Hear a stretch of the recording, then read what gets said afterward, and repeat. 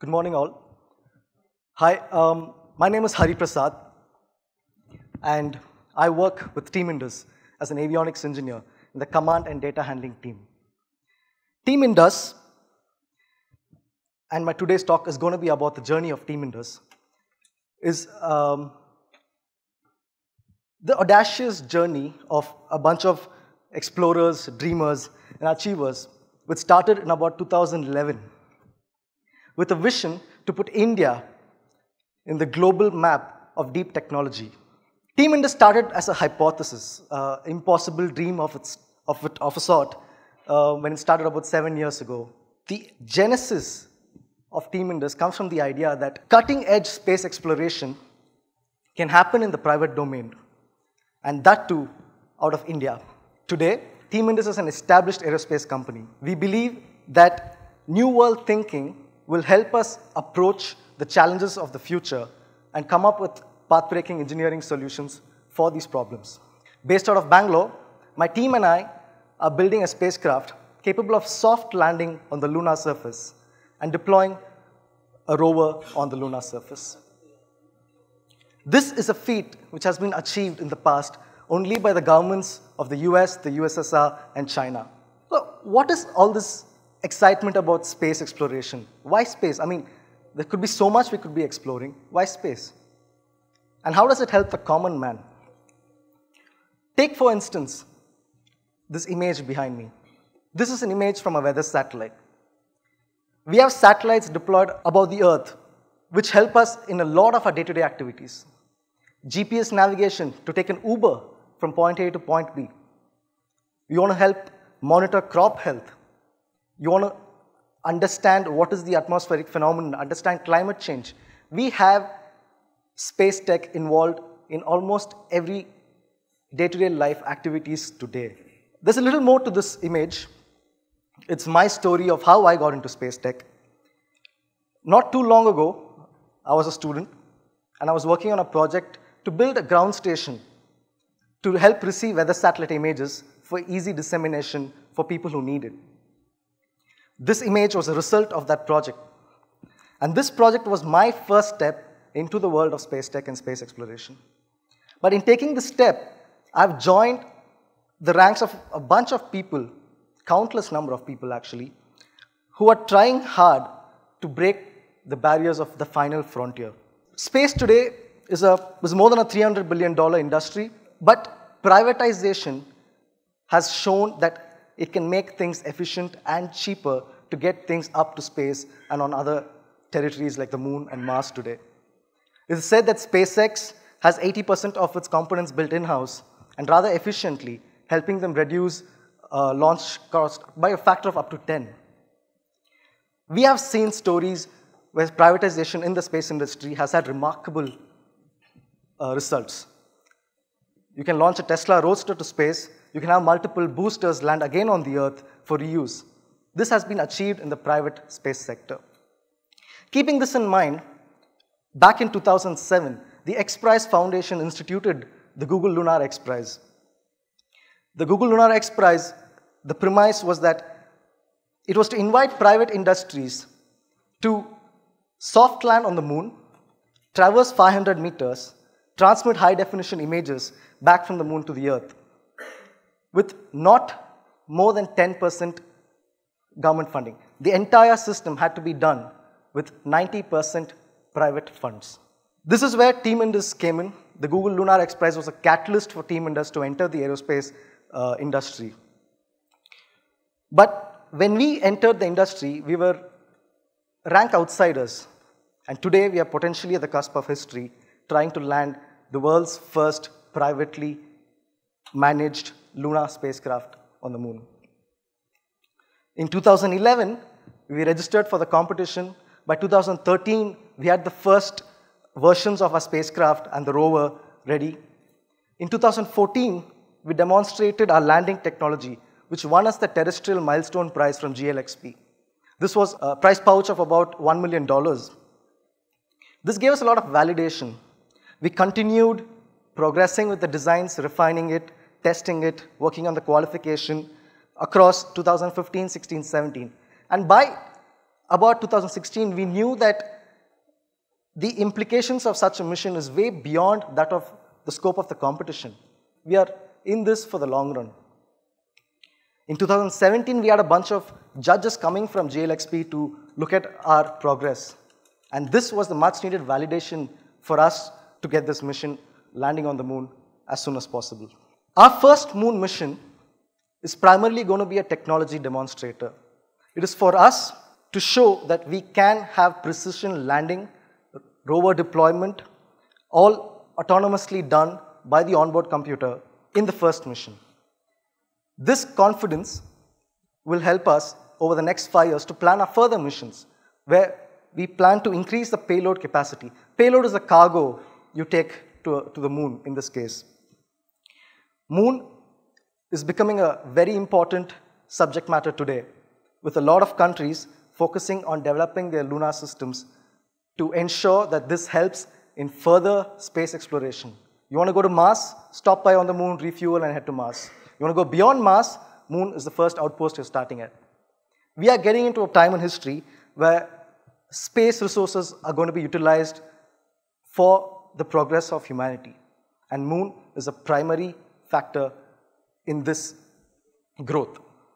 And Team Indus is working on developing systems to enable better payload delivery to the moon, work on better science class orbiters to orbit the moon, to have sample return missions from the moon back to the Earth to study it better.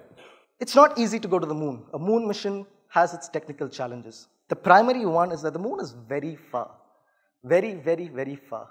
This image you see out there was taken by Voyager spacecraft, the Voyager 1, in 1977. It was the first image where the Earth and the moon were captured in a single frame. When this image was taken, the spacecraft was 12 million kilometers far from Earth. And the distance between the Earth and the moon is 385,000 kilometers. Just to give you an idea of scale again, imagine I shrink the Earth to the size of a basketball. On this scale, all the common space tech we know, satellites, International Space Station, the Space Shuttle, weather satellites, they all orbit the Earth, and this would be about an inch or two from the surface of this basketball, an inch or two. Now the moon, on the same scale, is no bigger than a tennis ball. If I place the basketball Earth here, the moon is going to be beyond the stage, over 7.5 meters away.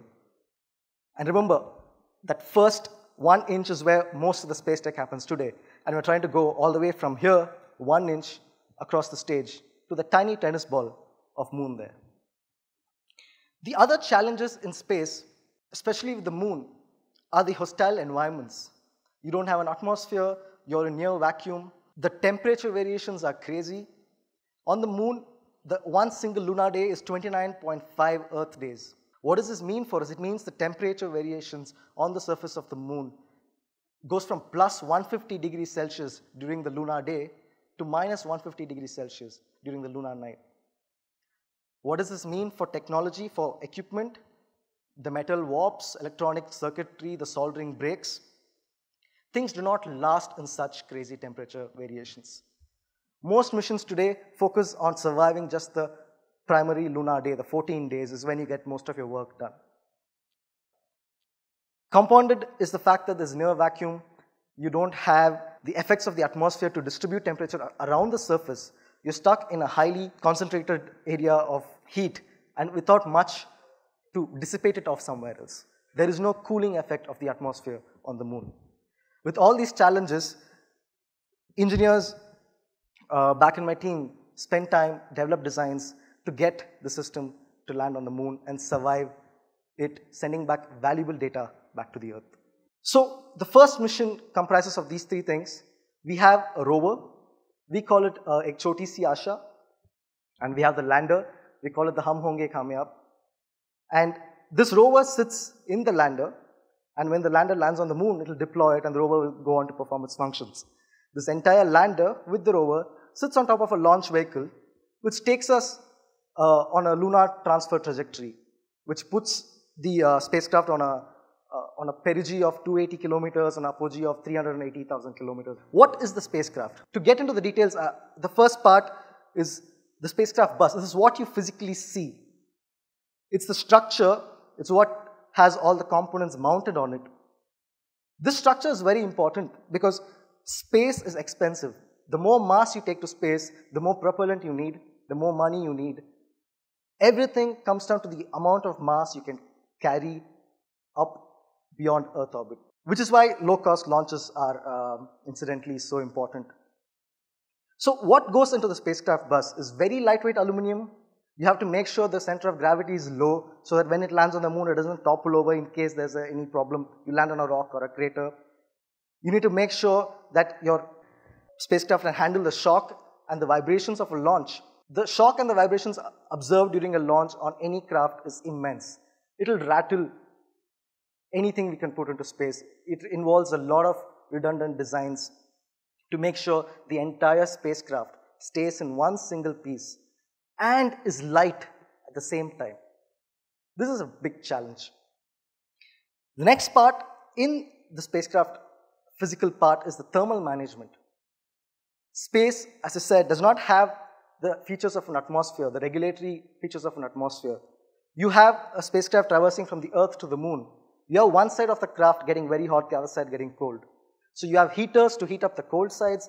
You have radiators and reflectors to dissipate heat from the hot sides. There's a lot of thermal management involved in a spacecraft. Another part which is very important to any spacecraft design is a propulsion system. Propulsion system is what are the engines of a craft. It's what helps you move from A to B. These are achieved by main engines and thrusters. These basically provide the thrust required to move in space. Our spacecraft has 16 thrusters for attitude control and to help in landing, and a main engine which helps in orbit-changing maneuvers as well as in the descent strategy. Another major component of the spacecraft is all the electronics that goes into it. There's power to be generated while you're going from A to B, from the moon to the Earth, Earth to the moon. You carry a battery, but it cannot handle all the requirements for the entire duration of the mission. So you generate power in orbit, you generate power while you have landed on the moon using solar panels. We already mentioned how the moon is very, very far from Earth. And you need to establish high bandwidth, reliable communication between the Earth and the moon. This makes use of high bandwidth transmission systems on the spacecraft. There is a spacecraft comm link between the spacecraft as well as the rover when the rover is deployed on the moon. At any point of time, there should be link with the spacecraft. The most important part in the electronics is the onboard computer, the brains of the spacecraft. This handles thermal management, when to turn on heaters, when to turn off heaters. This handles thruster firing, how much to fire a thruster, how long, how much orbit change maneuvers. It handles the orbit change maneuvers.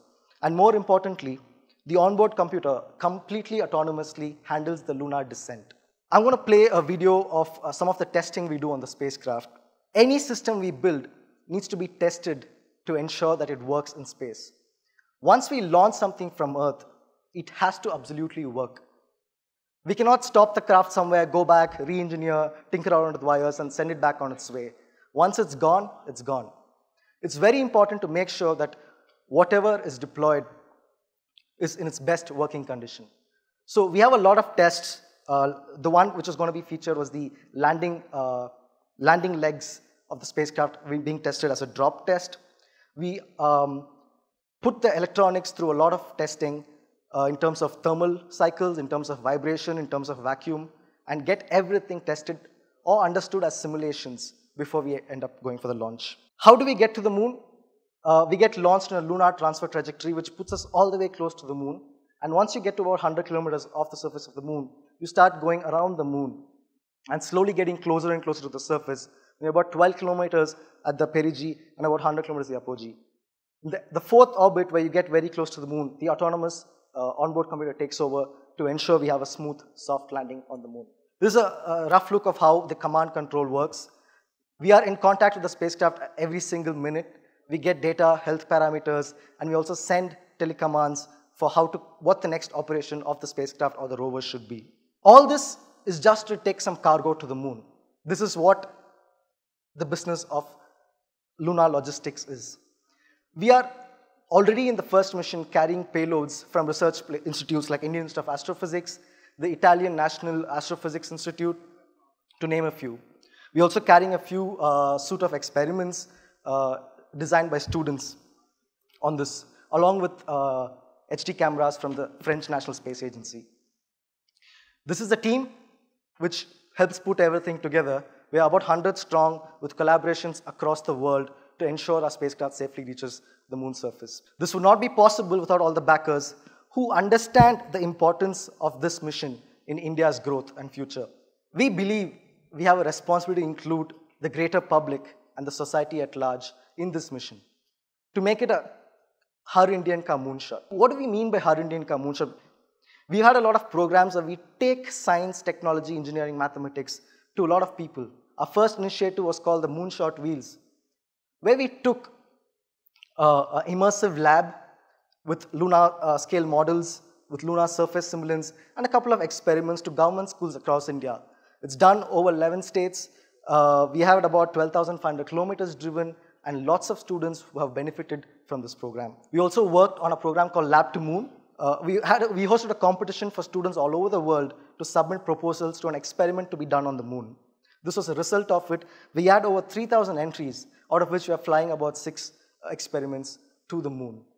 We are also working on getting girls in STEM to better involve kids, especially girls, in the STEM fields as early as possible.